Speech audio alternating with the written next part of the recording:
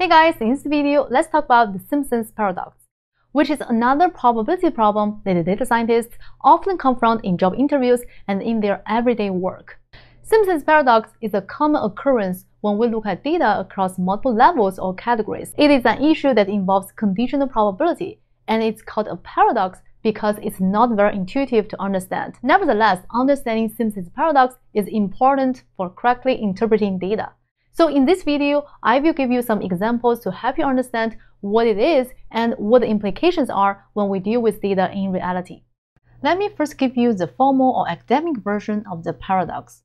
We observe that the probability of A given B and C is less than probability of A given B complement and C, and the probability of A given B and C complement is less than probability of A given B complement and C complement.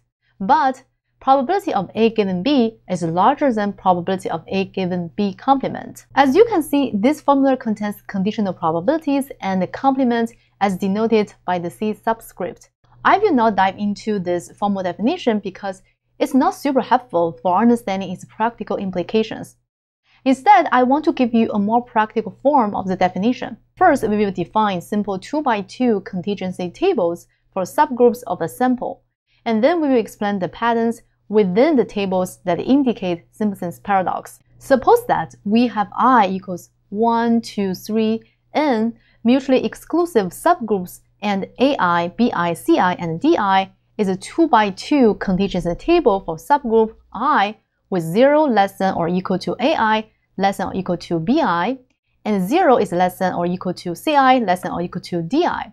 We can add the tables together to create capital A, capital B, capital C, capital D is the same as sum of AI, sum of BI, sum of CI, and sum of DI, respectively.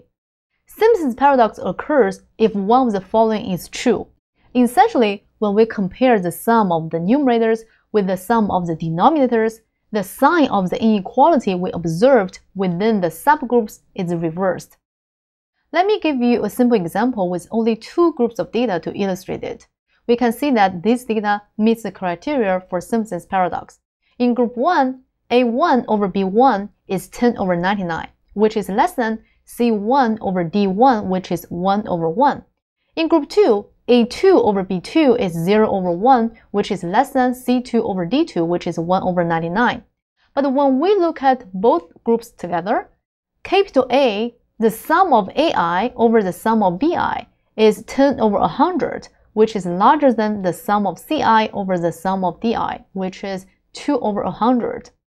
This is a simple example of Simpson's paradox. Now that you understand the definition of Simpson's paradox, let's see how it applies to data science and what its practical implications are. Let's consider an example closer to real life. Suppose we have two advertisements and we want to find out which one is better.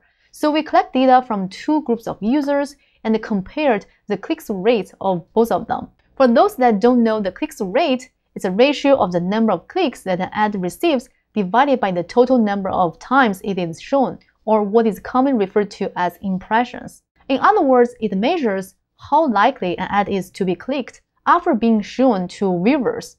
For example, if an ad has 1 click among 100 views, then the click-through rate will be 1%. A high click-through rate means that users find an ad relevant and helpful. An ad with a higher click-through rate is considered to be a better quality ad. Now back to our example, let's look at the data. In both groups of users, the click-through rate is higher for the first ad than the second ad. In group 1, 44 over 700 for ad 1 is larger than 75 over 1200 for ad 2. In group 2, 46 over 800 for ad 1 is larger than 17 over 300 for ad 2. Based on this analysis, we are tempted to conclude that the first ad is better. This is until we look at the two groups together and see that the first ad is worse than the second one, because the first ad has a lower overall click-through rate. Why is the finding consistent across the two groups, but it's not true anymore if we look at it at an aggregated level? Basically, the overall trend differs from trends in segments or subgroups. With this example, it's clear why Simpson's paradox can be an issue. It's hard to draw conclusions from the data when the data tells us two opposing stories at the same time. Now, you might be wondering, which conclusion is correct? And which data should we trust? Well, both cases are possible. Let me explain. Suppose I tell you that the first group contains only iOS users and the second group only has Android users. So there's a difference between these two groups of users. Then it's possible the operating systems people have can affect the user's experience and influence the click-through rate. If we have this assumption or hypothesis, we should look at the groups separately. In other words, we study a specific group of users who use iOS or Android instead of a mix of users. Now, if I tell you that there's no difference between these two groups of users at all, they are homogeneous in terms of demographic, browsing behavior, and any other factors we care about. In that case, it does not make much sense to look at the disaggregated view because we could consider the two groups as one big group. As you can tell, both cases are possible. Sometimes the aggregated view is correct, and sometimes the disaggregated view is correct. People might be tempted to think that the divided view is always better because it contains more information. But it's possible that disaggregating an additional variable provides confusing or even misleading information. Without enough understanding of the data and domain knowledge, it's hard to know which view of the relationship between these variables makes more sense. In our case, it's which ad is better for our users. Now let's talk about when does Simpson's paradox occur? Is there any way to get a heads up that it might occur? Let's talk about when it happens. Simpson's paradox appears when we have unbalanced dataset for each pair of segments. Basically, the sampling is not uniform, and the sample size of each segment is different from the other.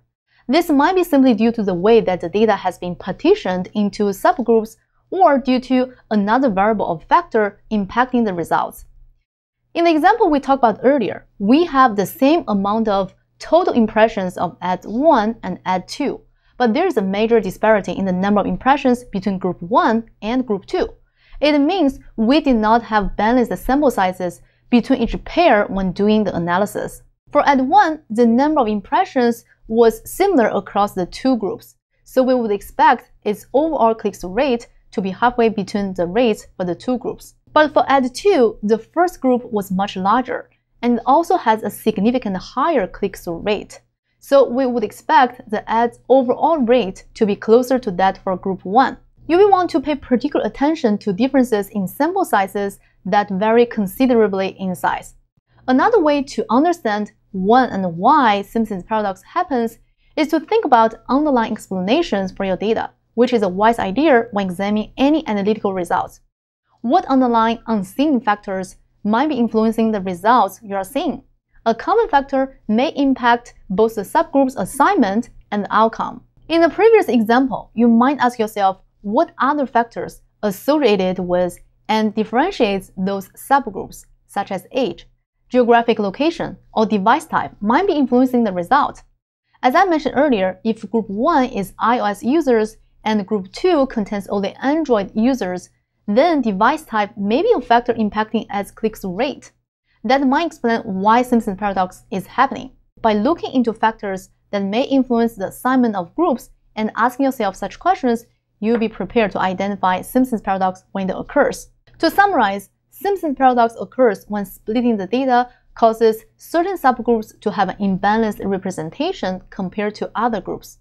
It might be simply due to the way the data has been partitioned into groups or due to another variable or factor impacting the result. Now, let's do a quick recap before we end this video. We covered Simpson's paradox, which is a common occurrence in practice. It describes the situation in which the overall trend differs from trends in segments or subgroups. The lesson here is that we need to be cautious when drawing conclusions from data collected from multiple groups or segments or different percentages. The obvious conclusion might not be correct, and now you know it can be explained by Simpson's paradox. I hope I have done a good job explaining Simpson's paradox to you. If you have any comments or questions, feel free to comment below. If you like this video, please subscribe to this channel to get more content like this. I appreciate your support. See you soon.